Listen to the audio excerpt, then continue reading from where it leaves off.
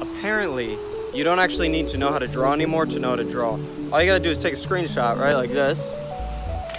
And you take another one, kind of like that. And then you take those two photos, you rearrange them, lower opacity 50%, trace it, throw some colors in there.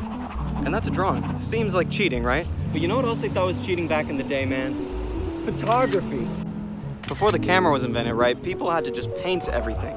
And then someone invented the camera one day, and all the painters stood up like, what the hell is this thing, man? You just push a button and the painting appears? Like, what's next? Musicians without instruments who just record other people's songs and sing over them?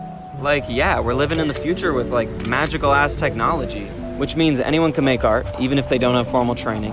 And in my opinion, it doesn't matter how you do it. What matters is how it comes out, and if you got good ideas, that's a good artist in my book.